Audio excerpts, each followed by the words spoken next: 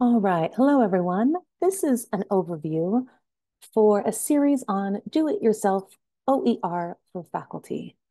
I am Rachel Fleming. I have a master's in library and information science, and I am currently an open education resource librarian. I have a whole series set on a LibGuide. However, I have found a lot of people do better with overview videos. So that's what this will be. So what I'm going to discuss throughout this series is what is an open educational resource? What is a ZTC? Strategies for implementation. There's often a lot of confusion between what is an OER and what is a ZTC, branding, marketing, all of those elements. So we will go through all of that. We will also talk about how do we discover and evaluate and find open educational resources. A lot of faculty are always tempted to immediately jump to authoring or creating their own. But no, there are tons of very large, very full OER repositories with open educational resources ready for you to adopt, just like you would any other textbook. And they're ready to go, and I will show you how to get to those. I will also show you search strategies. There's lots of different ways to search specifically for OER.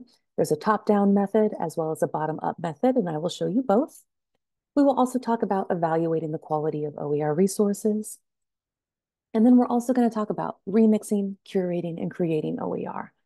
Now, the only reason we are allowed to remix open educational resources is because they are under a Creative Commons license, which allows us to take content, and as long as we give credit to the original authors, we can then go and take that content and remix it, add in our own content to it, and we can use it. So this OER community, it's always growing new, bigger, and better resources. You can also curate resources. Think of it similar to aggregating different art pieces in a museum that you put up on a wall next to each other, or a collection or anthology, such as in an English department, where you aggregate many together side by side.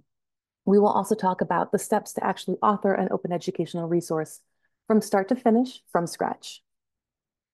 I'm also going to hit on a whole video just on unlocking the power of LibreText Remixer. Currently, I'm working at Kalinga College as their OER librarian, and this has just been a highly effective method. It is very user-friendly and it's free to start, unlike some of their competitors, which have a beginning fee.